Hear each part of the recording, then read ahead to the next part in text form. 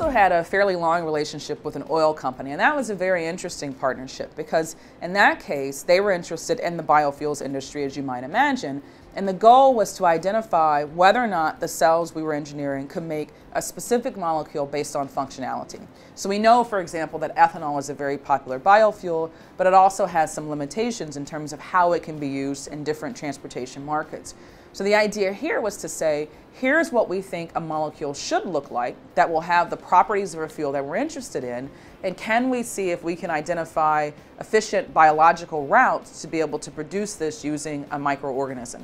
So that was actually very helpful and instructive because it was a lot of constant communication and dialogue to really understand the balance between the economic needs of a process and the functional needs of a product. And we really found that to be beneficial to be able to have this dialogue and the input and the experience of the people who were working in industry to really commercialize new products who also had a very large and robust existing business to help us to understand how these products might apply. We have a lot of hopes for all the work that we do here at MIT, and for the work that we do in our lab, we're hopeful that if our technology is really successful, that we can expand not just the number of products that we make, but the scale at which we make them in a way that we can significantly reduce our dependence on fossil inputs for the chemicals that we require, and that we can also have very significant impacts, positive impacts on the environment. We really want to think about being able to have now a better relationship with nature, if we want to think of it in those terms,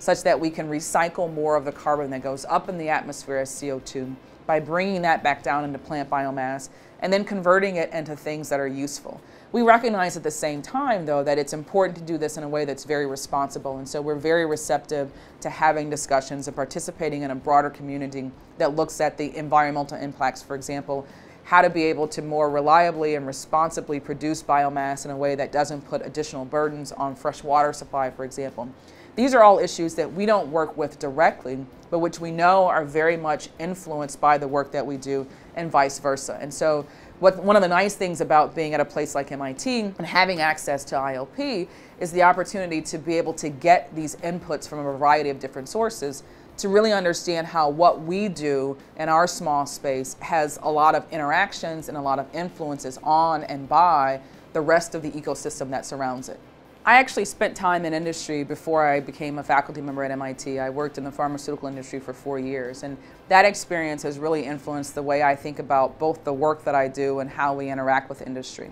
It's made me much more aware of the fact that there are some gaps between how academic research is conducted and how development and commercialization has to proceed. But it's also made me aware of the fact that there are many opportunities to be able to work together with industry to be able to bring new products and new processes to market.